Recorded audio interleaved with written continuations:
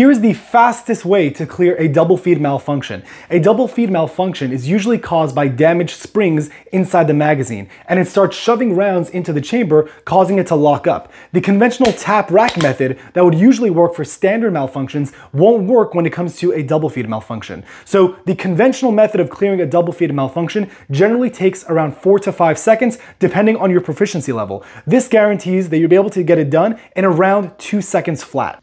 So what you're going to do is you're going to use your thumb and keep constant pressure on the magazine release. And while you're having that pressure, we're going to kind of give the gun whiplash. So I'm going to kind of karate chop it against my leg and have my forearm hit my knee. And by doing so, it should be able to strip out the magazine very quickly.